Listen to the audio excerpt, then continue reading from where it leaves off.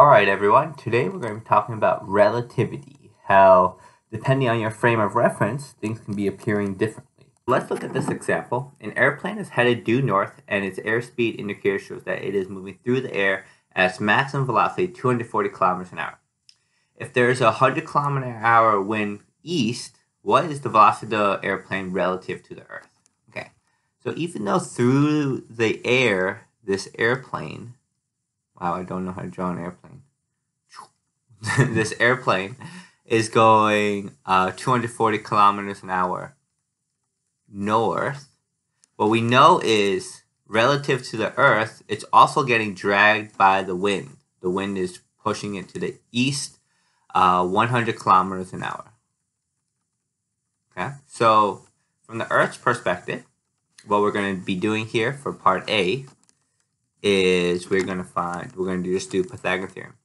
240 and then 100, and then we're going to figure out what this is and this angle.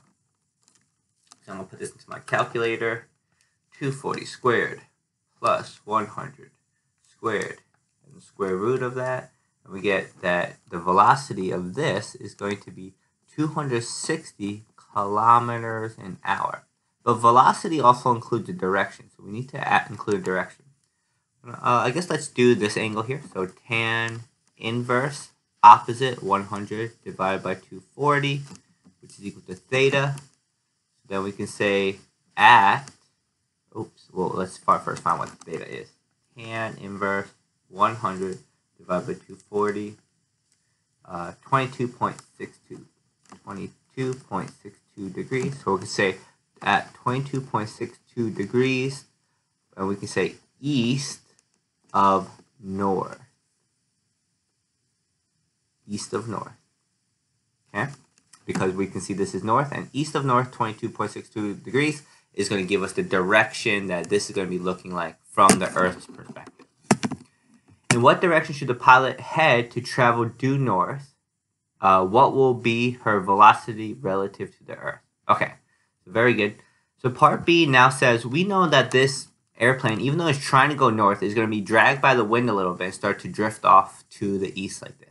So we want to be able to direct the plane in a certain direction so that when it travels, it's able to travel just straight across.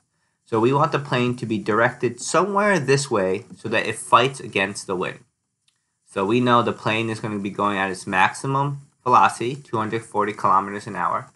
And what we should also know is that we need to cancel out the 100 kilometer an hour winds that are trying to push it to the east. So we should know that this leg here should be 100 kilometers an hour. So that when it travels, it cancels out the wind and it's able to travel straight up. Okay? So even though it's going against the wind, we can find that whatever this velocity is, I'm going to call it Vy, is what her velocity will be from the Earth's perspective. So let's do a little bit of algebra. So we know Vy squared is equal to 240 squared minus 100 squared. So we can see that Vy is equal to, do the math real quick, 240 squared minus 100 squared, and then the square root of that, we get 218.2. 18.2 kilometers an hour north. Okay? Okay, hope that made sense. Okay, in what direction should the pilot head to travel due north? Oh, okay. So, what will be her velocity relative? So, in what direction should the pilot head to travel? Oh, so we need to find what this direction was. Sorry, I missed that. So, she's going to be directing the plane at an angle of, let me just do this, tan, or no, we're not going to use tan for this. Let's use sine for this.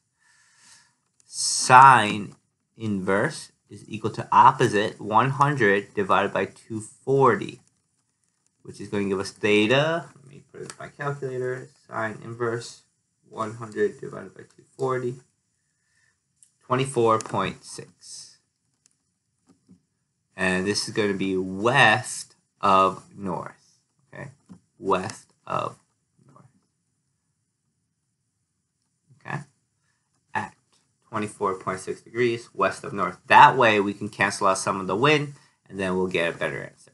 Okay, 24.6. All right, let's continue. A pilot drops a package from a plane flying horizontally at a constant speed. When the package hits the ground, the horizontal location on the plane will be blank. Okay, so what we have is we have this plane, right? And it's going at a constant velocity. It drops this package, and we know when it drops this package, it's going to land something like this. So we want to know, where is this plane when the package lands right here? And what we should know is the velocity of the package in the x direction is going to be the same as the velocity of the x direction of the plane. So when it lands right here, the plane will be directly overhead. Okay, so it'll be over the package here. Okay. All right, let's move on. A swimmer can swim at a speed of 0.7 meters per second with respect to the water. She wants to cross a river which is 50 meters north and has a current of 0.5 meters per second east. If she wishes to land on the other bank directly at a point directly across from her starting point, in which direction must she swim? How long will it take? Okay, let's draw this out first. So what we have a river. The current here is going to the east, 0.5 meters per second. We know this is a total of 50 meters. So we know if she wants to go directly across, she needs to swim in this kind of direction. Okay? We know she can only swim 0.7 meters per second, so 0.7 meters per second. But what we should also know is she needs to cancel out with this current. So she needs to go 0.7 in this direction, where in the x, she needs to go 0.5 meters per second, the opposite of the current. Okay? In what direction must she swim? So let's find what this direction is. So I'm going to do part A. This is going to be sine inverse opposite 0.5 over hypotenuse 0.7. And this will give me theta. Theta is going to be equal to 0.5 divided by 0.7. And we get 45.6. So it's going to be 45.6 degrees. And this is going to be west of north. Okay. How long will it take? Okay, so now what we should know, there's a few ways we can do this. Another thing we can do, one way we can do this is we can find out what this velocity is going to be in the y direction. So that's how fast she's actually going to be moving. So if we use Pythagorean theorem, we know that Vy is going to be equal to 0.7 squared minus 0.5 squared and the square root of that. So let me do that real quick. 0.7 squared minus 0.5 squared, square root of that, and we get 0.49. 0.49 meters per second.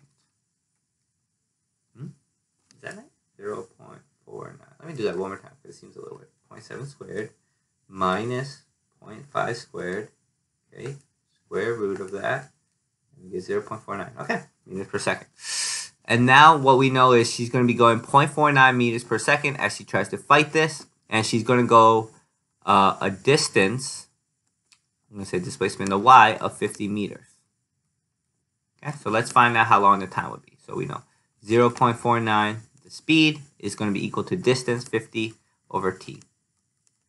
Now we do a little bit of algebra, 50 over 0.5. Oops. 0.5, or I should say 0.49. And we get 102 seconds.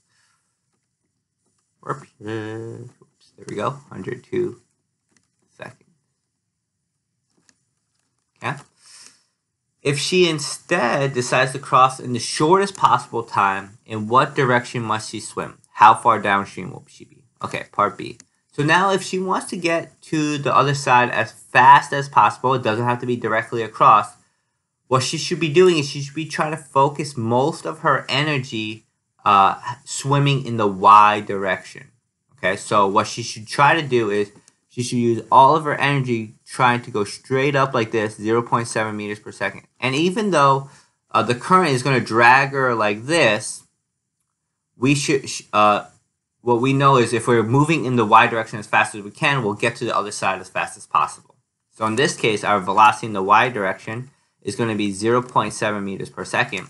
But also our displacement in the y is still going to be 50 meters. Okay, so even though there's a current here and she's going to travel further distance, she's still going the same distance in the y direction. So that's why we can use just everything in the y direction and figure out how long it's going to take to get to the other side.